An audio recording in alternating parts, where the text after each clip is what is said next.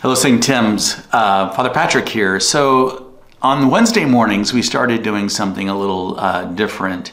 At 10:30 on Wednesday mornings, the staff and I, we go out into the courtyard and we pray, and we probably spend maybe 20 minutes or so in prayer, in song, lifting up prayers and petitions that was on our heart. And today we were praying out there, and as many of you know, we are doing some work in renovating our restrooms.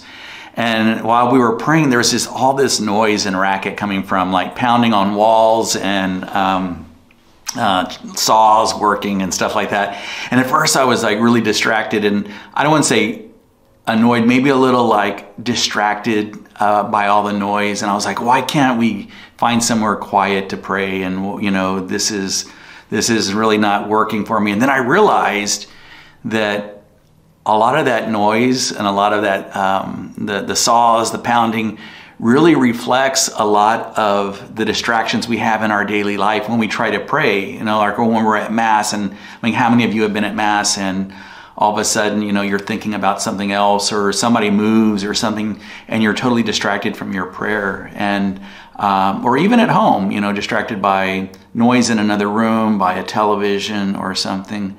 And it just mirrors the distractions that we have and the noise that really is in our daily lives. And so I think the key for us is to realize that when we pray, when we try to read scripture, when we try to do anything focused on God, there are going to be those distractions. And two things. I mean, one, we can just let the distractions affect us and take us off our game, or we can anticipate that the distractions are going to be there, and we're going to choose not to let them distract us from our focus on God.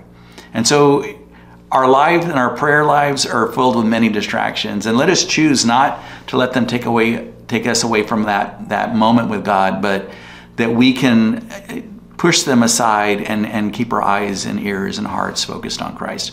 I love you all. Have a great week, and God bless you.